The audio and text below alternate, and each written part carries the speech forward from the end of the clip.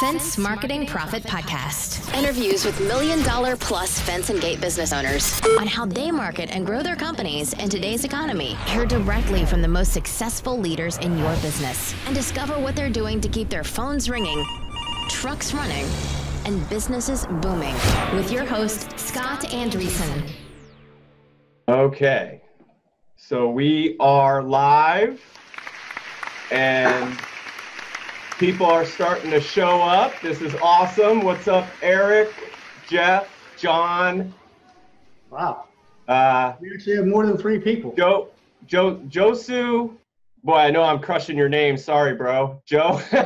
I'll say Joe Espino. What's up, man?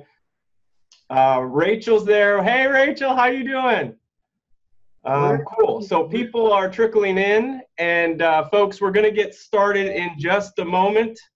I'm with the man, the myth, the legend, Mr. Shawn King of Mr. Fence out of Evansville. And we're going to get going here soon, but we're just going to give people maybe another 20, 30 seconds to head on in. So stay tuned. We're not going anywhere, but don't leave. If you got to take a potty break, you know, don't do that. You don't have enough time for that. But we are going to start very soon. We should probably go ahead and get into it, don't you think? Go for it. It's 12 on the clock. Do we want to give people another minute? I'd say give another minute. We'll give them another minute. They're fence guys. We got someone here on the phone. Don't know exactly who that is, but hello to you, sir or miss. Thanks for joining us. So I think we can go ahead and we can go ahead and start, Shawn. Let's go ahead. Before we start, let's put the caveat out there that this is my first webinar, so be easy with me, right? I don't know what everybody expects. I'm not a genius with this stuff. I got a lot to learn on my own. By no means am I going to give you the secret potion and formula today, but we're going to talk about fence. Whoa. You told me you were going to tell these people how to make $3 million on this webinar. What happened to that? That's what I'm going to, the caveat is we're going to talk about it. I don't have a secret potion. I'm not a genius. All right. A lot to learn.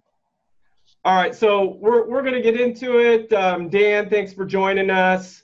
And so let's go ahead and get started. Shawn King, Mr. Fence out of Evansville, Indiana.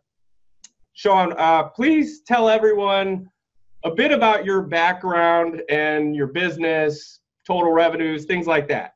Okay. So like most fence guys, grew up in the fence industry at a very young age, around 8 years old, following my stepdad around, picking up trash and just being engulfed in the fence industry at a very young age. At the young age of 16, working running crews during the summer. I think I started about 16 years old running my own crew, and then graduated high school, started running multiple crews, and just getting engulfed in the fence business as I grew out of high school. So I was supposed to go to college, didn't do that. Just got stuck in the trenches building fence. And here it is, let's see, I'm 40 now, so about almost 30 years been digging holes. So over that period of time, we had the family business. I took over the family business in 2000. At the time of taking that over, we were at a revenue of about 800,000 to 950 pretty consistently. So the years from 97 to 2000, that's the size of the company that I took over. That's the size of the business that I started operating with zero experience in business. I knew how to build a fence, but that's about it. Definitely didn't know how to manage people. Wasn't very good at communication with people. That's one of the biggest things I've learned. So I started my own fence company, closed down the family business, Dossett and Sons, mainly because the name Dossett and Sons doesn't bring awareness of what it is we do. So I had a license plate on my truck. The license plate said Mr. Fence. So we ran with Mr. Fence. So 2001 to 2003 started that Mr. Fence company with Dossett and Sons. And I was owned that by myself. There was no family members left in that business. They had all moved on, done other things. So at a very young age of 20, early 20s, with married and a child and trying to figure out how to run a business, made a lot of mistakes in the first 10 years That cost me quite a bit of time and money.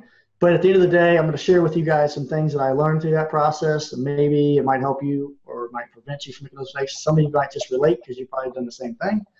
And I'm hopefully going to share with you some of my successes, most of which could be by accident.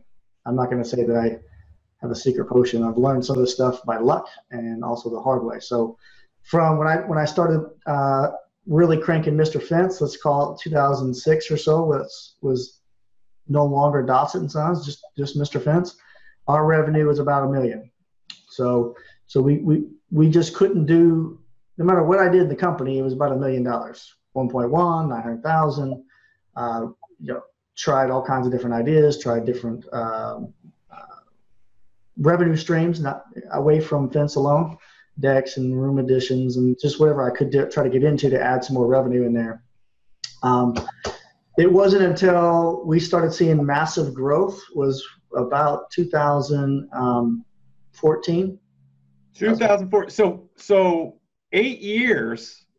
What transpired that catapulted you past the $1 million to over $3 million?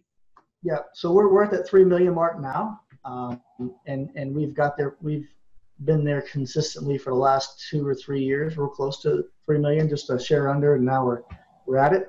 I think the biggest difference I'll share with you guys. This is what here. I'm going to tell you this. What gets measured improves. I wrote this down just to make sure.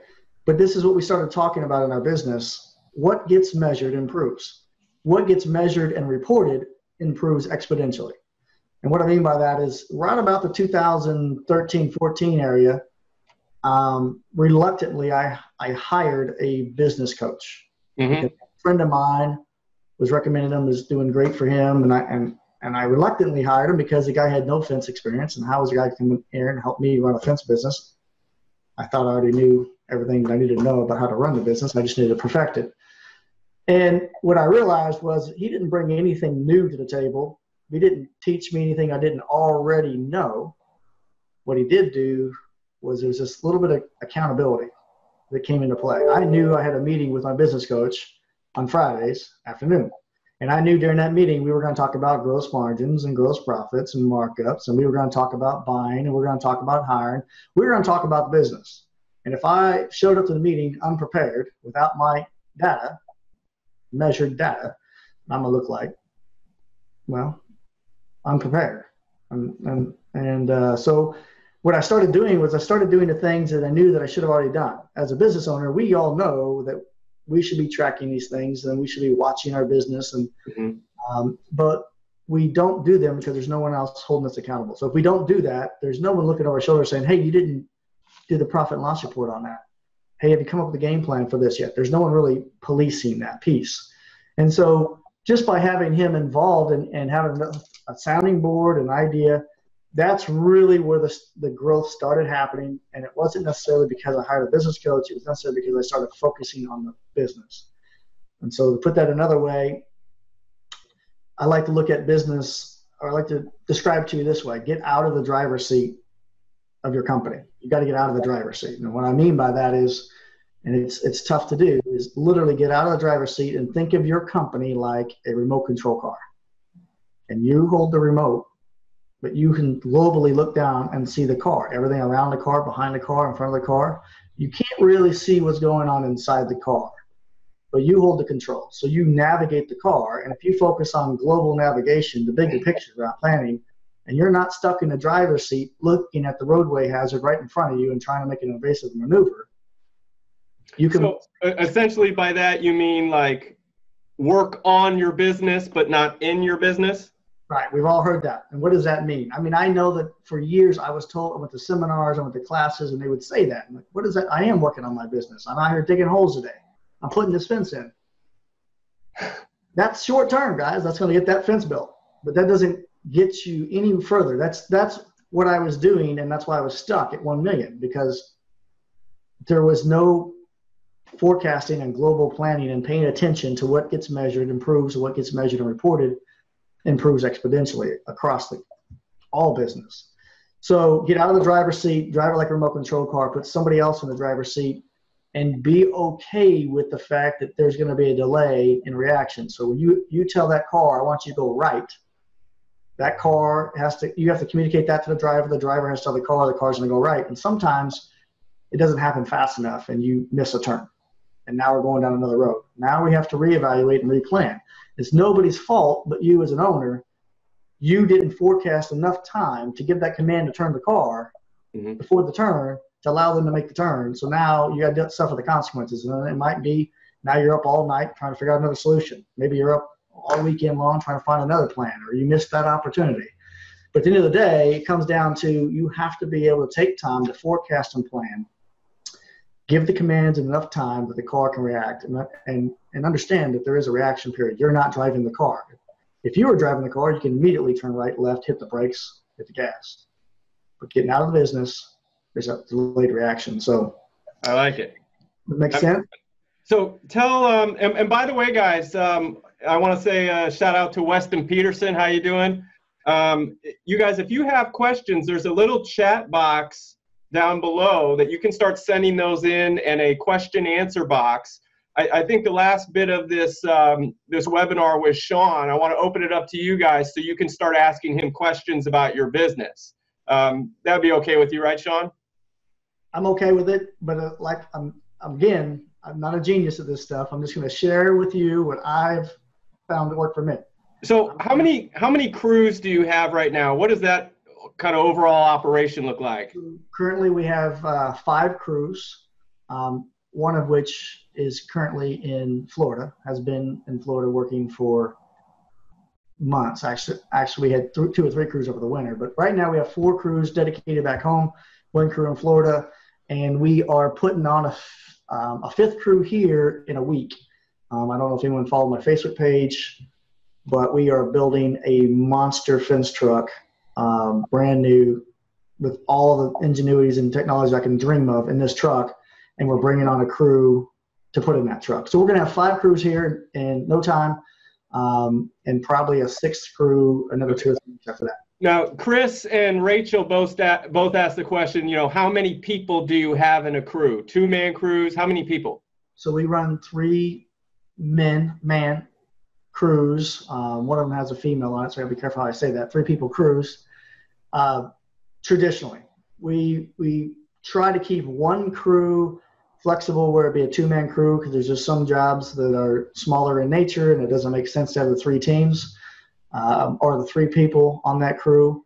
It's more cost effective and more efficient to have 2. But generally, we run 3, and we have floater laborers that we will give to a 3-man crew to give them the 4th guy. So to give you, for instance, let's talk about that for a minute, that we have structured all of our crews with a foreman position, and then we have a co-foreman position, and then we have an installer position. That's the core 3-person team.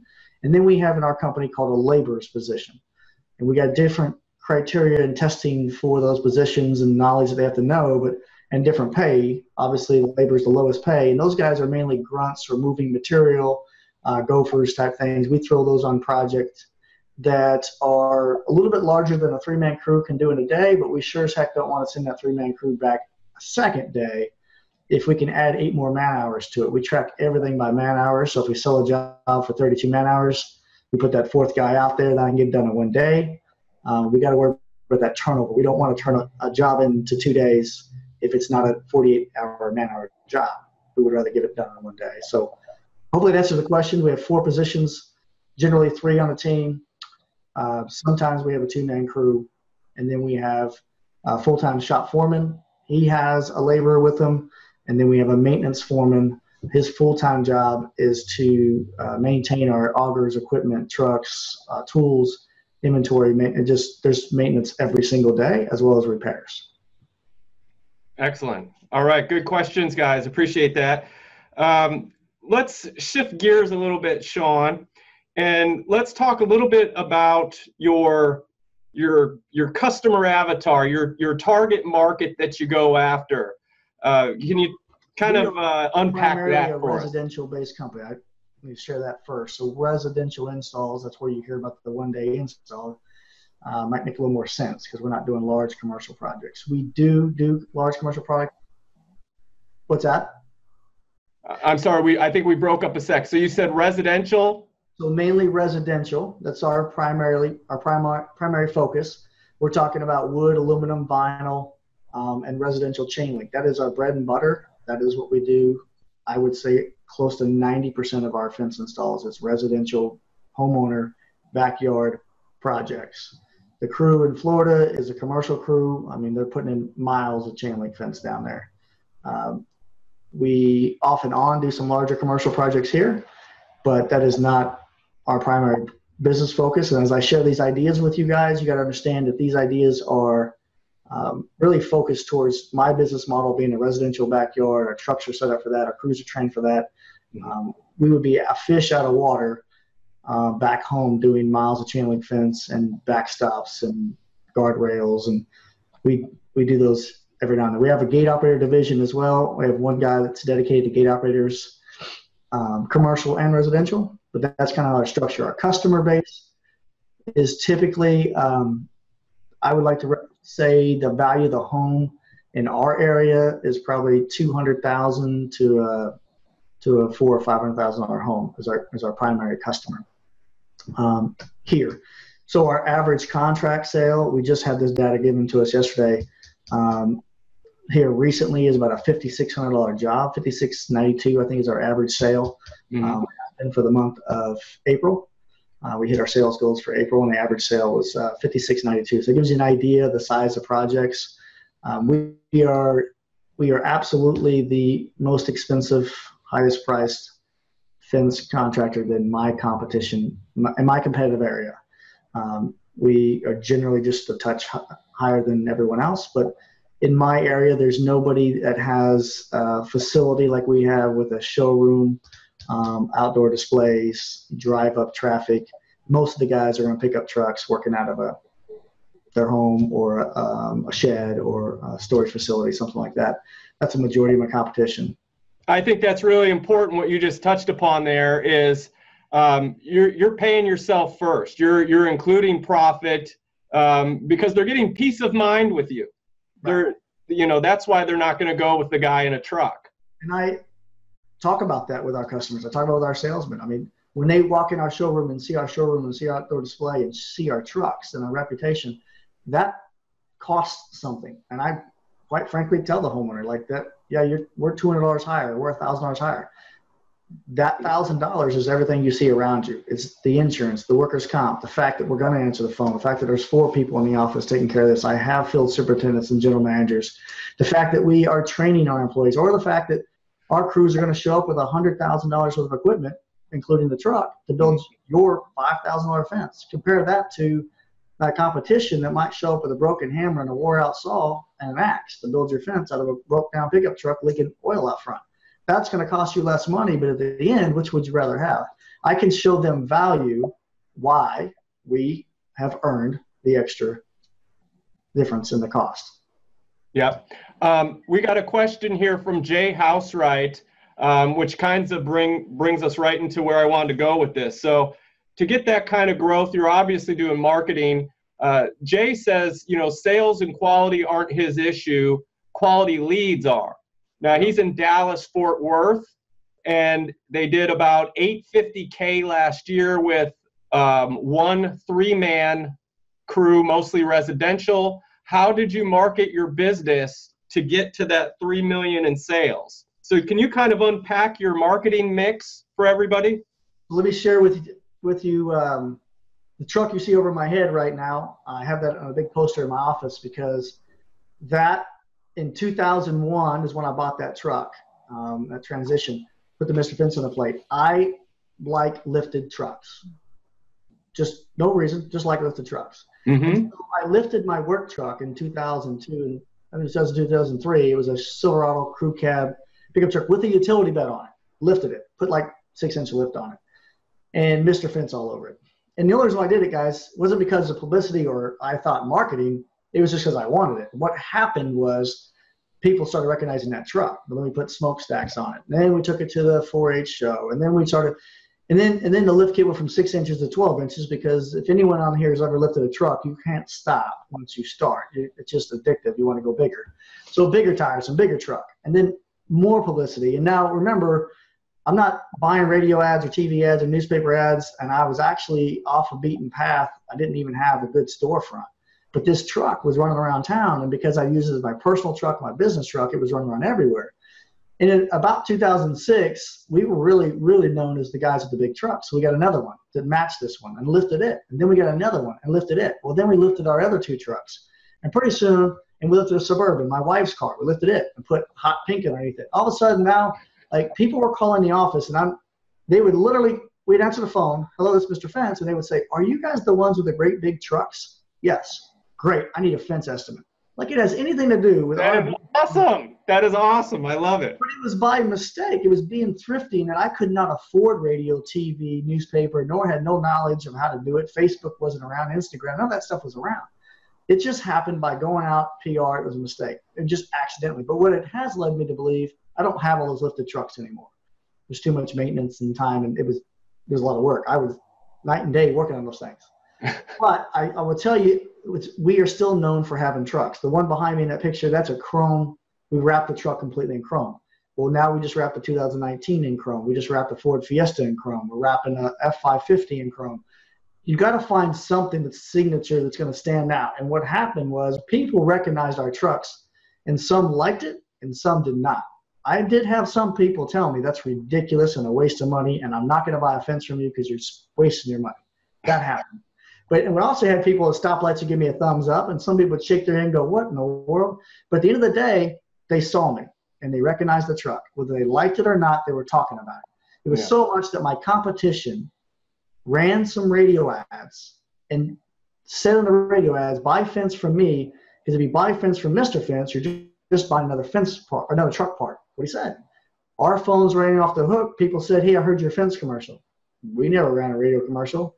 But by him just talking about the fence truck and buying a part, they didn't hear that piece. They just heard Mr. Fence in the truck. So that was the biggest thing I did by accident, was the trucks. We got known that way. Now what we do, obviously the trucks, we have a storefront that has over 30,000 people driving by, and we have beautiful displays out front. Spend a lot of time and money into the displays.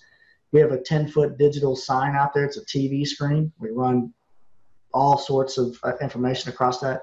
We also have a giant truck, like the one above me, in the air above the 10-foot TV screen. It's life-size truck hanging up there, just to get people's attention. Mm-hmm. We do a lot of now Facebook, Instagram. We do a ton of SEO work. Learned this several years ago, that to get that funnel full for my sales team, you know, our capture ratio is in the 30 to 45% range, depending on the product that we're talking about. In order to get that capture ratio, you need the leads. Like he's asking, how do we get more leads and quality leads? Yeah, Jeff, well, I want to just make sure we address this question since we're on the topic. Jeff Matsky, what's up, Jeff? He says the majority of his business is generated through his website. Can you speak a little about what you do on your website to generate traffic? So having a stagnant website, I've learned, I'm not an expert at this, but what I understand this to be is archaic. We've had that before. We just build a website, put it up there, and you're done with it. That doesn't work. That will not get you leads. It needs to be interactive and intuitive. They got to be able to hit a button right away and make contact. That's got to be easy to find. Katie Weaver, I don't know if she's on here, but she recently told me you have literally 5 seconds. 5 seconds from the moment they hit your website for them to make a decision whether they're going to do something with that data in front of them or move on. And I can attest that I am that way. When I'm searching for something, I'm on websites. If I don't find what I'm looking for, I get frustrated in 10 seconds and I'm gone. If there's too much data and too much stuff to read through, sometimes I'm doing it on my phone, I'm out, I'm gone. So you've got to have a website that's intuitive and interactive. They got to be able to make contact right away. It could be schedule the estimate. It could be just make phone ring. It could be a contact page. Hey, email me back or call me back. That's very important. But here's the next thing. The SEO work, search engine optimization. Right. You live and die by that. I'm telling you, your ranking on Google, you got to pay to play. There's no way you're throwing up a stagnant website that you made a deal on for $1,500 or $2,000 or even $5,000 and throw it up there and think you're going to play. That's not going to work. I tried it multiple times. I've built multiple websites and paid $5,000, $3,000. And I've also done and paid SEO work for multiple different companies. So I've tried and succeeded with a couple and have lost my butt with some other ones where it has to be policed too. If you just pay somebody for SEO work and you don't get involved and learn what they're talking about, they're just going to charge you money and you're probably not going to see a result. So SEO work is super, super critical. I pay $1,000 a month to a company right now for SEO work. I pay $500 a month for Google AdWords. I pay on average $500 a month for Facebook advertisements that I boost. I also have in-house a full-time, what I've deemed as a marketing person. Right? So she was in the office. She was kind of doing all right, been in the company 4 or 5 years, the type of person you're not going to let go, but you realize the capacity we're at now, she can no longer keep up. But she was a talented photographer. Loved it, did it in her spare time. So we put her in a cute little car, bought her camera, and she takes pictures all day, every day of our job sites, puts them on Facebook, takes pictures of our crew, puts those on in a crew app. I mean, so I'm going to share this. I mean, this is the type of stuff we're getting from her that it's just, you know, these are installers and they mean something. And we'll talk about that in a minute, but this goes on our Facebook pages. Are you still sharing? Oh yeah, I like this. So I'm just trying to, so she's doing this piece and she's also in charge of the Facebook account. And I like to say, if you try to manage your Facebook account as an owner, it's never going to work. I don't think it's going to work. You have too many other things to do. You have too many other things going on. So you need somebody else that has ability and time to put content on there, good content, constantly. You're not going to be able to just put a post once a week. Hey, we sell fence. You need to put something on it to get someone's attention. You need to put something on it to give them a reason to contact you. I find that we're putting used fence on there helps us. With the fence we tear out, that we throw away, oftentimes put it on there and tell people you'll sell it to them for $5 a panel. Saves me from dumping it. They'll come and pick it up. But believe it or not, these people come back and buy fence from us when they realize they can sell a garbage fence and that it's no good. It's not going to put it in their yard anyway. So being creative, I don't do radio ads. I have not done TV ads in years. I don't do print ads anymore. I don't do the phone book. I think I have a $99 fee I pay for the web phone book. And I think I'm in print, just my name and my number. But we are no longer in a printed phone book with an ad. There's no picture ad, nothing like that. And then yard signs, fence signs, yard signs. Make sure that everybody in your team is wearing your attire and your shirt because it's amazing just when they walking around town and talking to people. Do charity events. Last night, my wife and I did a style for we did a style show for the Komen Foundation. I walked a runway wearing some clothes, and they just said Mr. Fence announced it. I had a lady come up to me after the show that was trying to buy a fence from somebody else, and it didn't work out, and now she's ready to go. And it was really just being out in the public and doing a charity event, and now we're going to have a sold job. So to answer his question, I don't do the traditional methods. I'm more involved with the newer technology using social media and internet SEO work. Now, do you do any lead buying, like Home Advisor or other companies that sell leads, anything like that? Done the Home Advisor, did it before it was Home Advisor. What a disaster that was and is. My office can't stand. So we currently are in a contract with Home Advisor. We're not allowed out of it, but we can turn it down to one lead, I think, every 2 weeks. And then Home Advisor's been disastrous for us. Angie's List, disastrous for us. So everything paying for lead has been awful because we get horrible leads. Most of the time, we're getting the same lead to Mr. Fence through our marketing anyways. And now we're paying for it over here. So no, I do not do any of those pay for leads. Now I will tell you on our website, we do have the ability for homeowners to go on there and measure their yard and get a budget price and pick out a style. So it's interactive. So we get that qualified lead by pushing them to our website, let them measure it up. At least they know it's going to be 5,000 to 8,000. And then if they sell the contact page and we email them back and set up an appointment, like they already know it's 5,000 to 8,000. It's not a $1,000 project. Nice. And direct mail? Are you doing any direct mail? So we did direct mail a while back, and it was not successful for me at all. And the only reason why I did it is I did I built a fence for a company that does direct mail here, and we traded it, and we did massive direct mail. And I think my return was 1 appointment on 100. Not terrible. That's about the same return you get on flyers. We have ran flyers in the past, hired some kids to run them out on the weekend. But I don't believe flyers and direct mail is going to get you anywhere this day and age. I know that. Yep. I relate to that myself. I don't throw that stuff away. Yep. Well, Jay Housewright says he spends $1,000 a month on AdWords, has over 85-star reviews. It's not bringing in the amount of leads. And so he agrees with you. It sounds like it's a race to the bottom. So I forgot to mention that. Boy, is it so important to have awesome reviews. You've got to get those reviews. We are struggling to get them. We constantly fight to get them. People will leave you a review when they're upset, but when they're thrilled, it's hard to get them to take the time out to put the review out there. So we're starting to implement policies here where we reward our crew if they get a review on Facebook. So they're talking to the customer and they're asking for that review. Hey, give me a review. We would love to have it. We get survey cards back all the time, but they don't really go on there. But I would tell you, reviews are going to live in. Once you go into the digital world and you pay to play, unfortunately, it's a nasty world out there. And if you get a bad review, you're going to have to do things and bend over backwards and take care of that.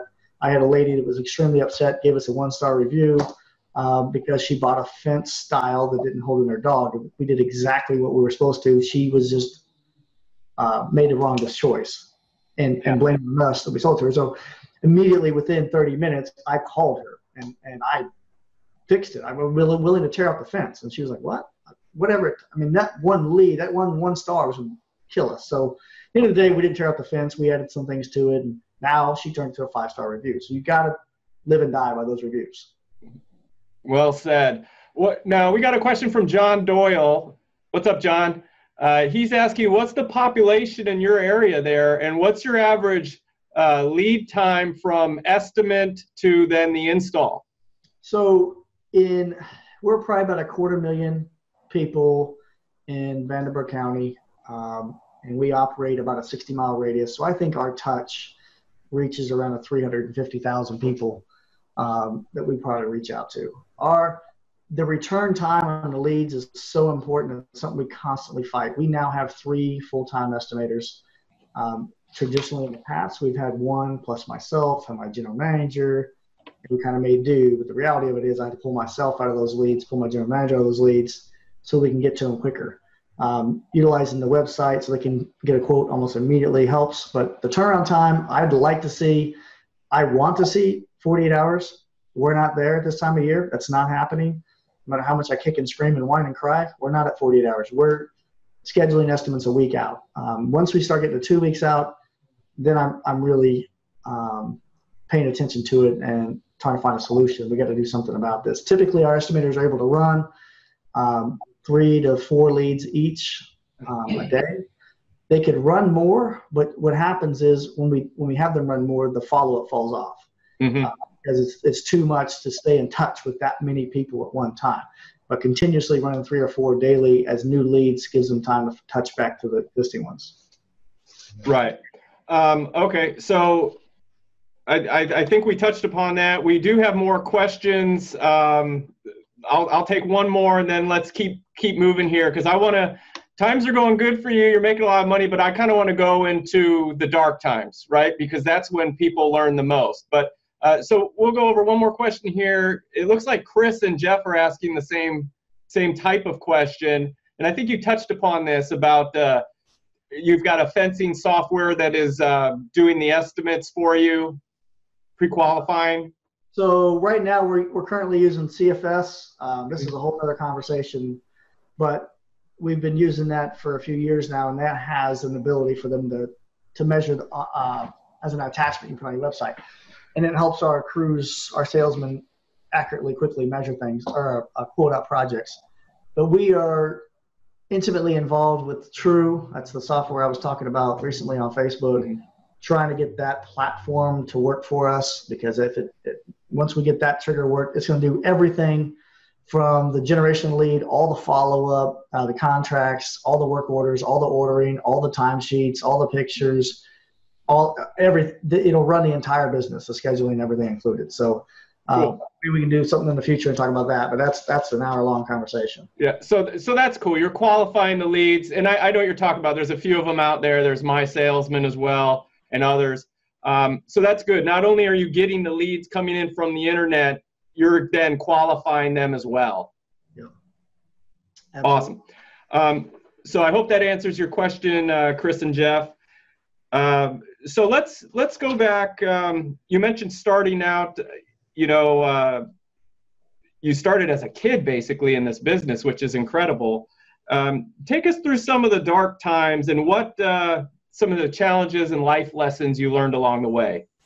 One of the more recent lessons that has taken me the longest to figure out, that's been had the most value to me right now, is that we're in the business of people.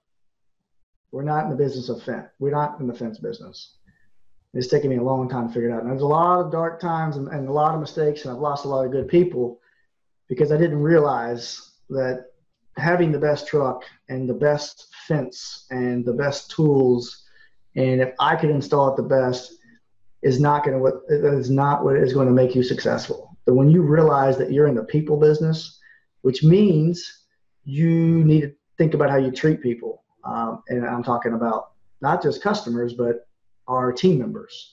I try to stay away from calling them employees. And that's something, we're all one big team. And the moment you start thinking, living, and breathing that, the dynamics in your company will change. People will start doing things for the greater the team rather than themselves when you stop quantifying them as an employee or an individual and more like a team. So I will tell you that at a young age, when I took over running the fence business, I was very cocky, very confident that I could build a fence. And back then I would tell you I'd build a fence better than anybody.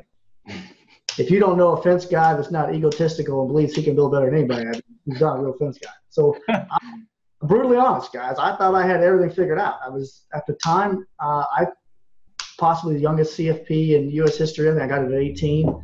Tony Thornton, I think, is the only one that's close to that. We're still debating on who actually was the youngest at the time, but super confident. Well, I treated people like shit. I literally would wear them out and get another person. If they couldn't keep up with me, no big deal. I get another one. And this went on for a long time. And I thought I was treating people better, in the late 2000s.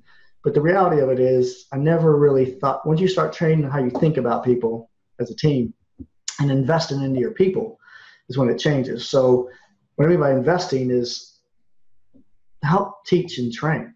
And sometimes that costs you money, a lot of money. But it also costs you a lot of money when you don't teach and train and the mistakes keep happening and you lose money on a job site. Somebody said recently, well, if you teach everybody everything you know and they leave and go work for your competition, oh my gosh, well, that's happened multiple times. But I like to tell, what if I don't teach them anything and they stay? Mm-hmm.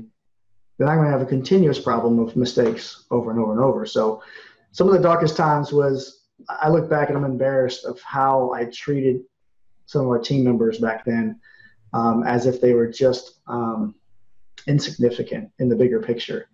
And I think that is something here recently we hire a motivational speaker to come in several times a year. We have a financial advisor to have classes with our team members outside of me even being around it. We pay them to go to it so they learn how to become wealthier and manage their money better. This leads me to, I might as well talk about it. I want to share it.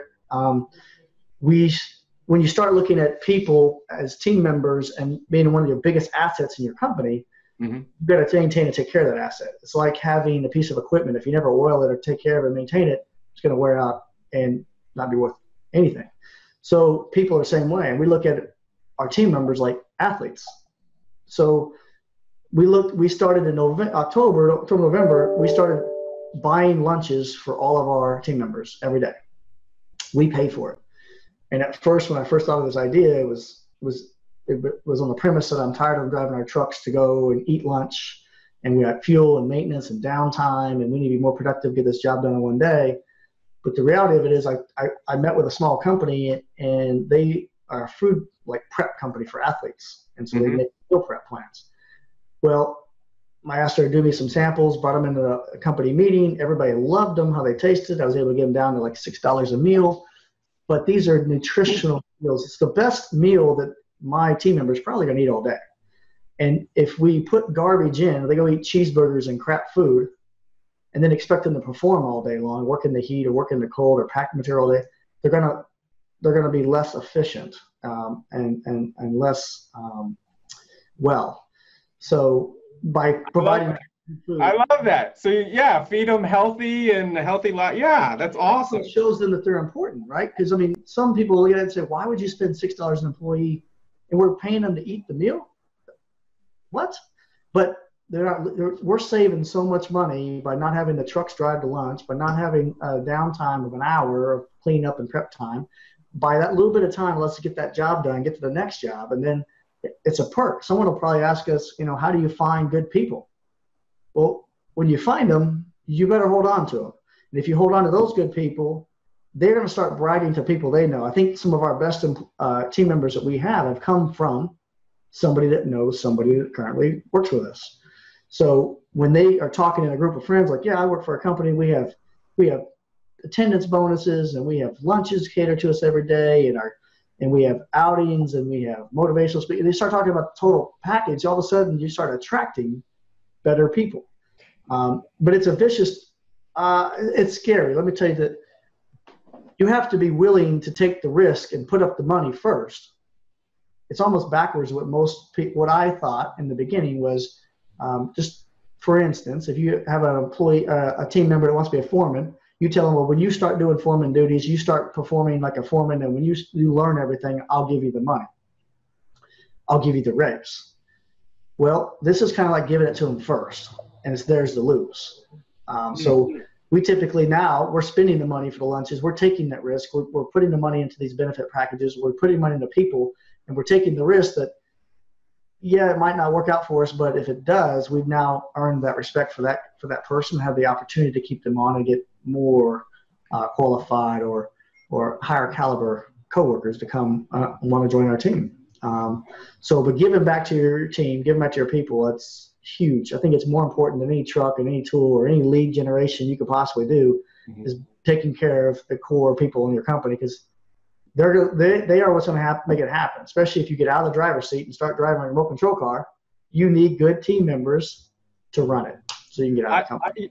I had someone, I think in your Facebook group just the other day, maybe it was I think so, but and we're going to give that to people for those that don't know about your Facebook group. We'll talk about that.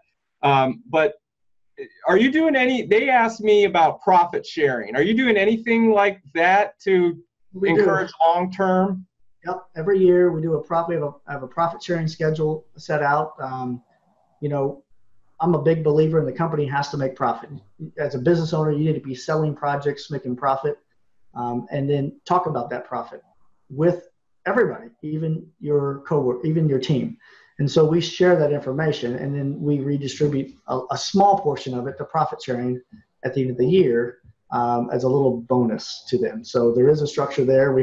And we're talking, laborers might get $100 and management might get a couple $1,000, right? At the end of the year. I mean, it's not an astronomical amount of money, but it's a little bit, and it's around Christmas time, and it helps everybody out. We also give an attendance bonus. I don't know about you guys on here, but one of the biggest battles we have with people in our company is people showing up work on time, not calling in sick, and not leaving early. So it goes back to the meals. If people are well, they're going to call in sick less. So by feeding them better every day, we've actually had less people puking in sick and calling in because they don't feel well, because they're eating better food. I have a little bit of background in CrossFit nutrition. I'm a CrossFit instructor, level 2 certified. So I know what it's like to be well and fit. And I want everyone else to feel that way. But the point being, we have an attendance bonus program. Like I said earlier,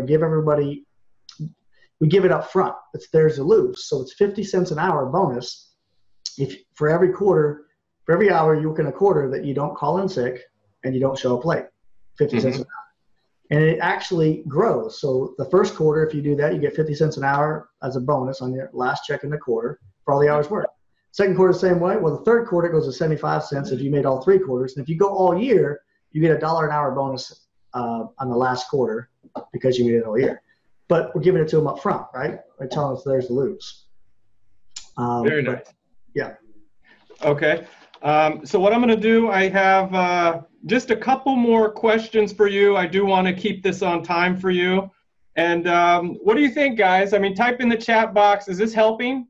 How do you feel? I think you're giving awesome information, Shawn. But I want to hear from you guys. How do you feel about this so far? So many things I could talk about for hours. It looks like I'm barely touching on stuff. Mm-hmm. I'm not seeing the questions. I guess I should pull that up. I haven't looked at that. I want to ask you about your systems, because you did mention a lot of these guys. It's so important for growing to have your systems in place. Can you kind of share with? So it's super, super critical. We've learned that rapid growth alone, or even the volume, if you don't have systems and procedures for almost everything, you're setting yourself up for a lot of disasters, or you're going to be a full-time firefighter putting out fires all day long.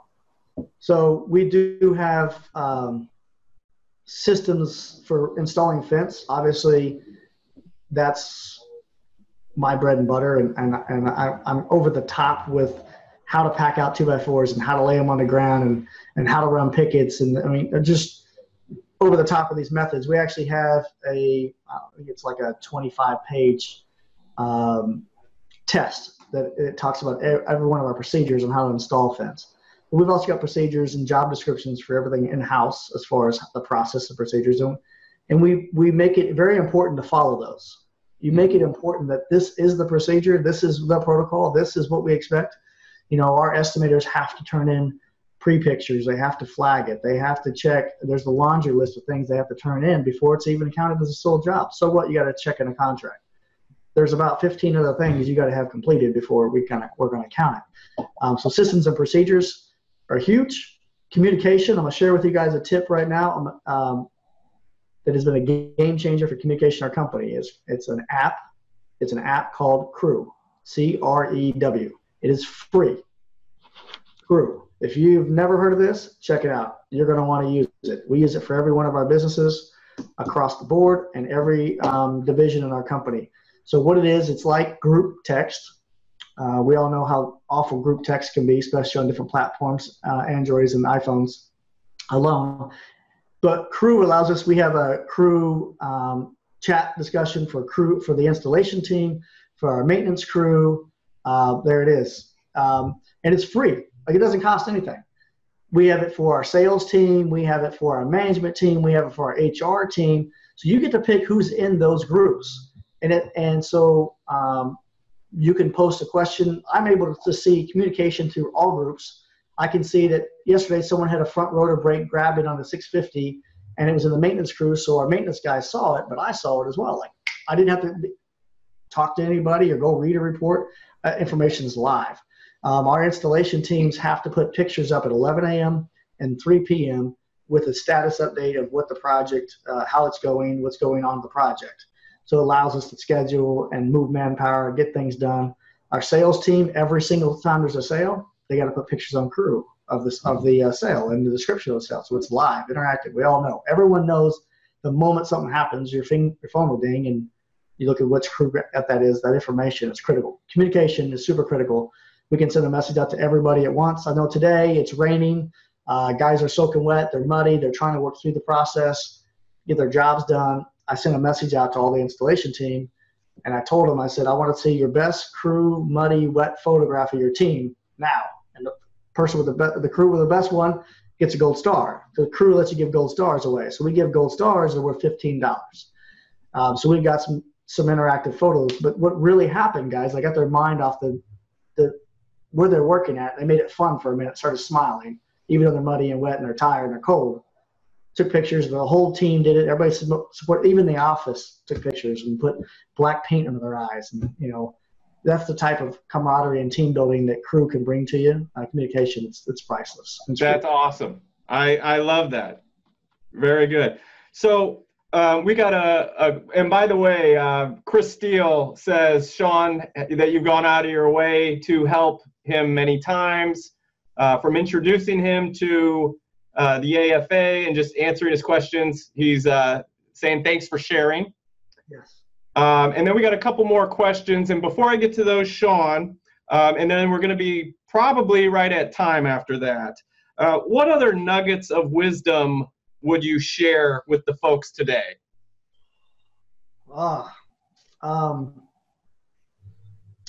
Here's your business, what you do 6 to 5, 6 a.m. to 5 p.m. is the price you pay to play. What you do from 5 p.m. to 11 p.m.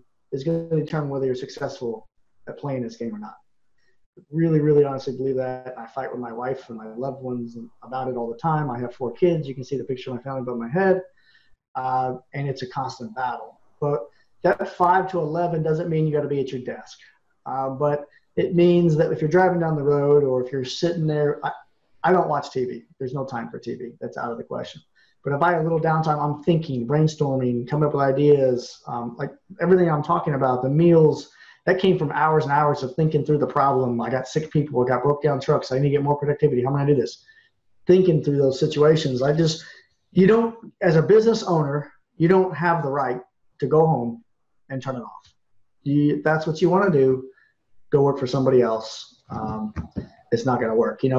Entrepreneurs, they're the person that's willing to work 100 hours in a week just so they don't have to work 40 for somebody else.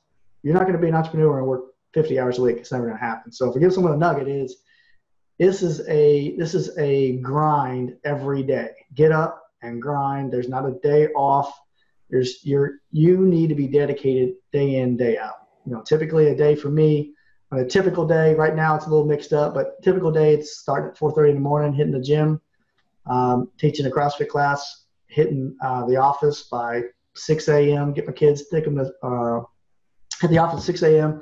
And then I work as a deputy sheriff, second shift, full time, 2 to 10, 4 days on, 2 days off. So I get home 10:30, 11 o'clock, my 2 days off at the sheriff's office. I try to get home at 5 o'clock to be with the wife for 2 nights a week and the kids. But this is a grind. If I give you guys a nugget, it's not easy. If it was easy, everybody would do it. So be prepared for relentlessly grinding over and over and over. Yeah. All right. Well said. John Doyle says that he's selling, estimating, and building everything on his own right now. He's solo. So the value for me is to help inform my vision of what he's talking about you. The value he's getting is from the vision of what growing this company will look like. And the bit about investing in my team members hit home for sure. Thank you, he says. It's huge. And I'm embarrassed to tell you, it took me a long time to figure that out. Yeah. So, we're about at time. I'm going to leave it up to the people here that have joined us. Any questions, last questions you want to ask? We've got, please send them in now. Josh Penn says, how many installers, office people do you have when you decided you could not be hands-on in the field any longer? So, right, that's back when we were at that $900,000 mark, right? We were actually running, I think, three-man crew and 2 people in the office and 1 salesman at that time. I think that's what he's asking, where we were before we grew to where we are now. And now we have 3 salesmen, 3 people in the office, myself, business coach, general manager. I said 3 people in the shop. And then the 5 teams that we're bringing on, hopefully to the 6th team here real soon of 3 people. Quite a few people. And then we also have a little bit of synergy between, I own another company called Unique Escapes, it's outdoor living spaces. So there's a lot of synergy between those 2 companies. It's a landscaping and hardscaping. We do the outdoor kitchens and putting greens and waterfalls and fire pits and fireplaces and pools. So we're getting in those backyards. We're trading, the customers buying fence from us and landscape from them or vice versa. But we also have a pool of another 20 to 30 men over there that we can pull from on a large project if we needed manpower. We have that access to us. But to answer his question, back then, we were pretty lean. Okay. And now we have a question from Joshua Glover. Does it help to report things on a public platform? Does what gets reported improve? So you wonder where that came from. Josh is a general manager at Mr. Fence. He must have joined the party late. But I'm glad Josh said that, because Josh lives and dies by the same thing. I mean, what gets measured improves, and what gets measured and reported improves exponentially. So, like, I know we'll have a few minutes left. I was going to show you guys what I mean by reported. I'm talking about Excel sheets for about everything in your company. You need to be keeping track of those, but you also need to be keeping track and reporting successes and failures in the company with your team members. So before I show this, what Josh is talking about, like the crew app, if we have a crew that makes a mistake on the job site, rather than rectifying that with that one crew and that knowledge dies there, we share it on the crew app with everybody. Not in a way to embarrass them, but like, we learned this today, this is what happened, and try to prevent it from happening everywhere else. This sheet I'm going to put up on the screen right now. I don't think it's not for you guys to read necessarily, because the numbers are all squashed up.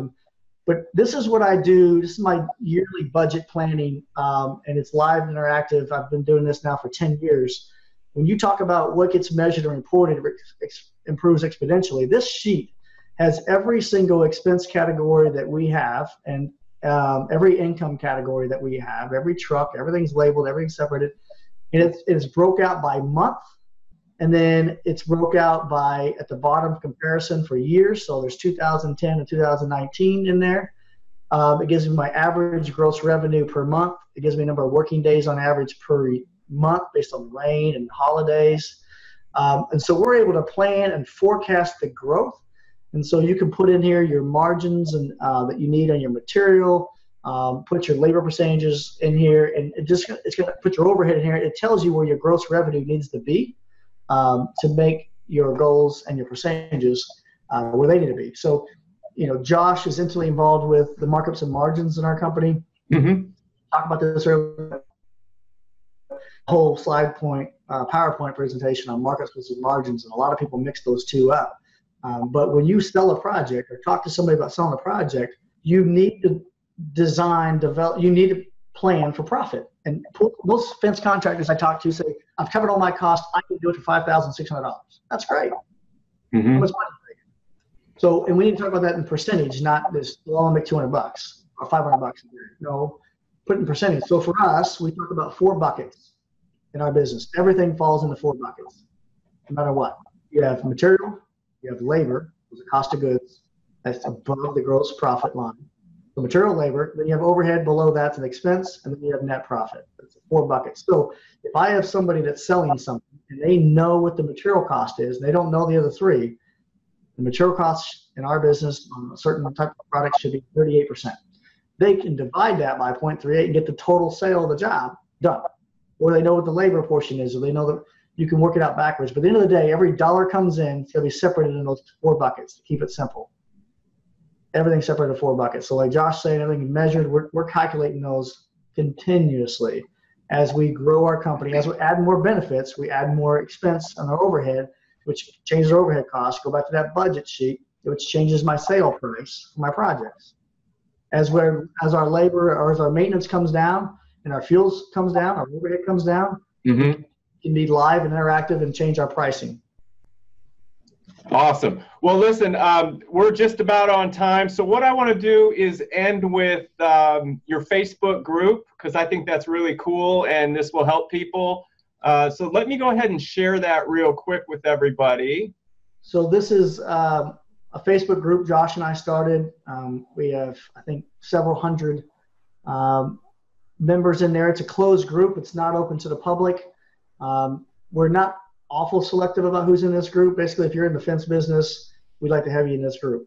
And so the name of it is the Fence Professionals Network, right? Yes. Okay, so they can go on Facebook and just search the Fence Professionals Network group. It'll pop right up.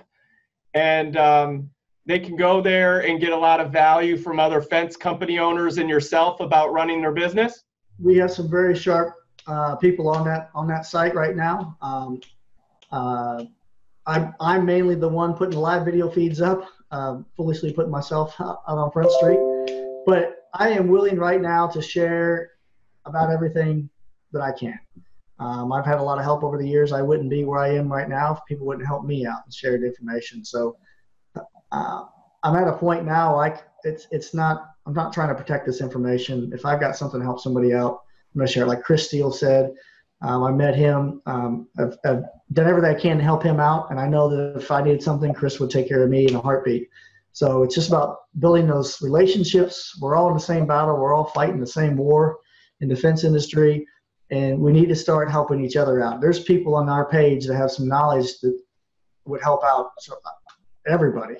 And we got to give them a platform to share that. Some of the best ideas are just stuck in a small town or a small company or a single guy or a single shop that can help us tremendously. Well, we all need to share. We all need to invest in that. We all need to share. So I'm going to continue putting videos up of what we do and our successes and our failures and our growth. And I would love for everyone else to participate. And let's build a valuable page where we can all share more information. Awesome. And on that note, I think we can go ahead and come to a close. Shawn, you did an awesome job. This was incredible knowledge. Mr. Fence, everybody. So thank you. Thank you so much for your time with this. And if anyone has any questions, I guess they can reach out to you in your group. On the group, I have also my Facebook page is Shawn Stravinska's King. Personal page, you're welcome to send me messages on that as well. So good luck. Awesome. All right. Well, thank you so much. Take care. And thanks for joining us, folks. Have a great rest of your day. Thank you. Bye.